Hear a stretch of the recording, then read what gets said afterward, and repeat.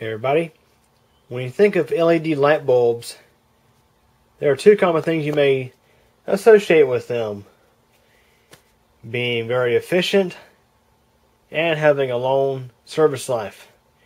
Well, they generally are very efficient when you compare them to incandescent light bulbs, and they're also more efficient than most, if not all, CFLs. But there's something about LED lights that kind of annoy me. You see on this pack of bulbs from the Home Depot, they list, as saying, last 13 years or 15,000 hours. So yeah, is that really true? Well, let's be honest. When it comes to LED lights from reputable manufacturers, let's say Sylvania, for example, you would probably expect them to last closer. That you would probably expect them to last closer to that kind of time frame, with less DOAs and less premature failures. Well, I have noticed, just like with CFLs, there are LED light bulbs from certain brands that just don't seem to hold up very well. Take, for example, this EcoSmart brand. It's Home Depot's store brand. I installed these light bulbs and 3 ceiling fans, just like this. You have this one here, one in the kitchen, and one in the master bedroom. And the one in the kitchen, one in the master bedroom, they're working okay. All 3 are still going. However, this one here, we've already experienced a failure. Yes, that bulb right there has already failed. It started out by getting to where when you start the lights, that one there would be dimmer than the other 2, and eventually it would flicker bright, and then get dim again, flicker bright, get dim again. Eventually it'd stay bright, but then over time it started to just flicker bright, get dim, flicker bright, get dim over time, and never stay bright, and eventually one day it just decided not to come on anymore. Seems to be a common failure with these kinds of bulbs. So the ones in the kitchen are working okay, just fine. Never had problems out of them. Same goes for the ones here in the bedroom. These are the same bulbs. Now, if we look here at the sink, for you Lowe's guys out there, which I am more of a Lowe's guy, Utilitech bulbs are not out of the woods either. And I'm sure somebody's going to say, oh, there's a big stain on your ceiling there. That was there when I moved into this place. It was most likely from a previous water leak that had been repaired. Turn the light off, check that out. That's what the failed one does. Oh, you can't see it now, but so essentially the left bulb started to notice it would flicker out, and it would look like essentially it would look just like a fluorescent tube burning out. You know how they flicker and stuff like that. Well, as you may be able to see, zoom in on it.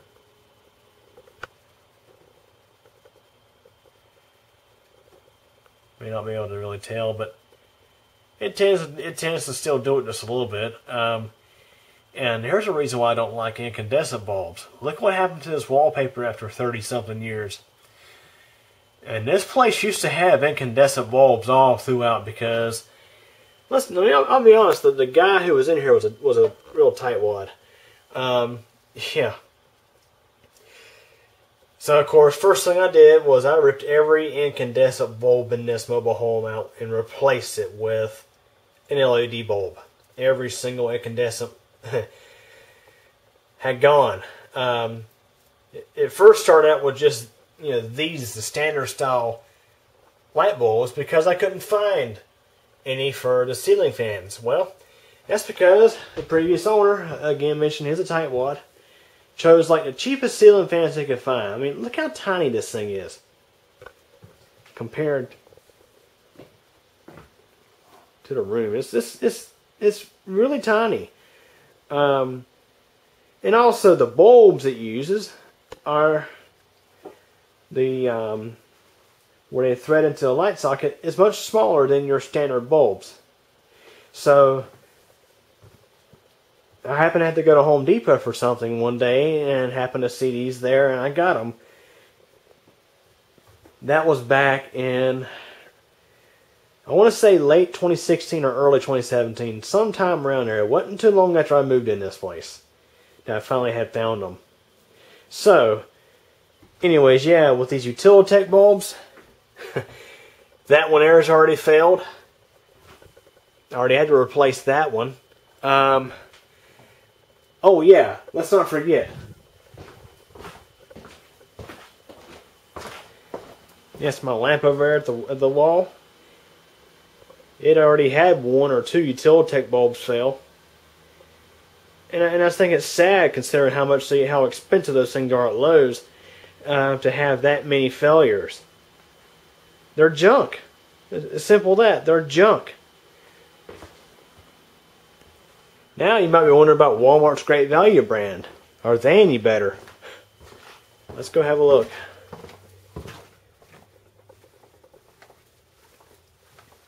And of course, every Utilitech bulb I replaced was replaced with a Great Value bulb.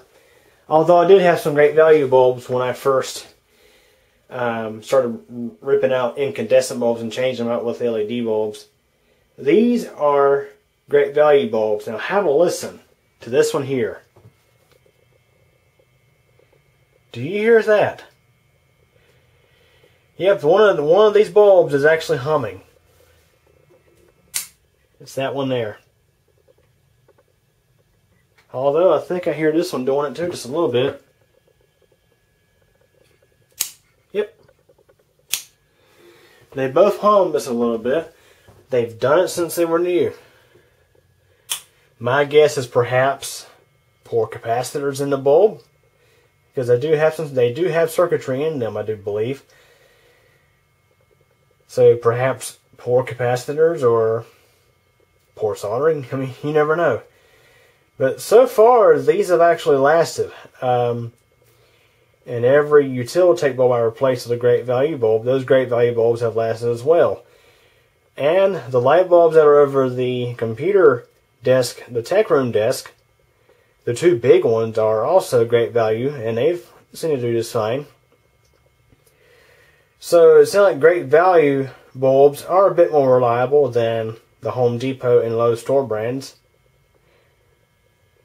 So yeah, it's definitely better than the Great Value CFLs. Those, I've replaced many of them over the years because they fell left and right. So that 13-year service life they mentioned on the box, is say the last 13 years or last 7 years or whatever they want to say. Oh, that's just that the bulb actually doesn't prematurely fail before that. Yeah.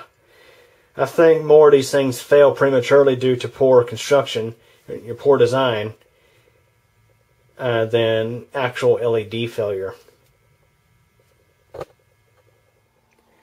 On the flip side, though, it is neat to see how far LED light bulb technology has come, especially once they started making LED filaments. Now those started to become pretty popular in vintage style light bulbs. Instead of having actual filaments, they had little bitty strings of LEDs that appeared like filaments when the lights were on. These are kind of the same way. They had the soft white coating of an incandescent bulb, but if you look carefully down inside here,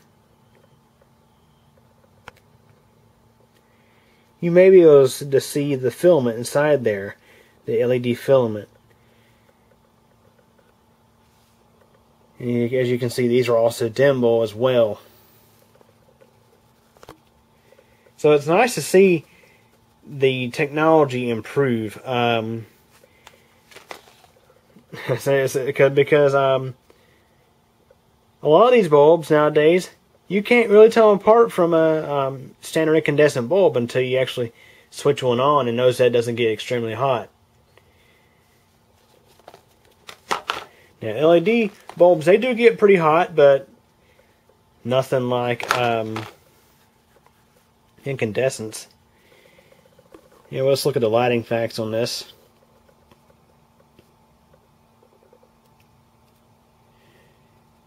Yeah, that life of 13.7 years is based on 3 hours a day. And I think this particular light here gets the second least amount of use out of all 3 ceiling fans. The one in the kitchen runs a lot more than this one, but this one runs a bit more than the one that's in the bedroom.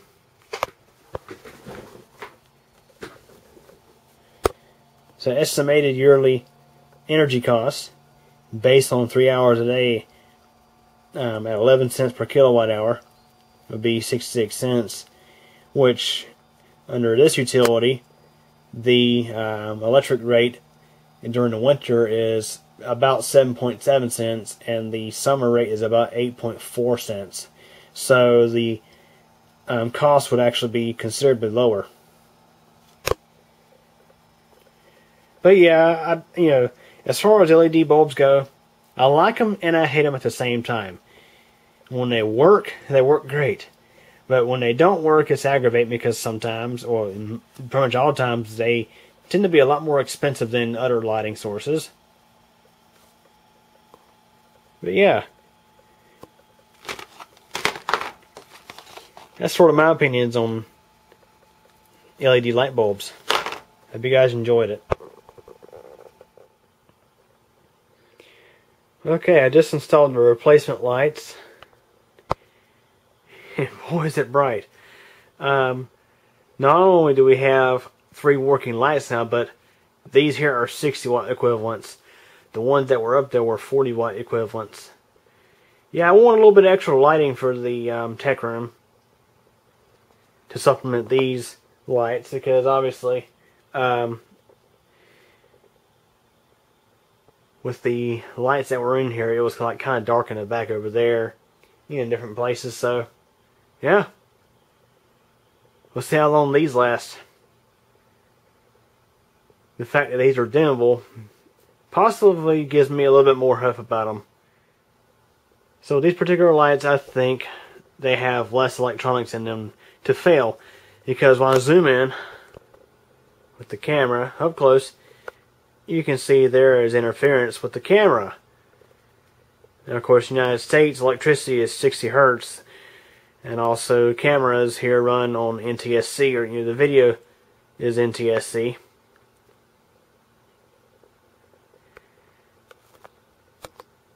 I think there is probably a bit of choppiness in the light coming off of these. It's just not really visible to the human eye.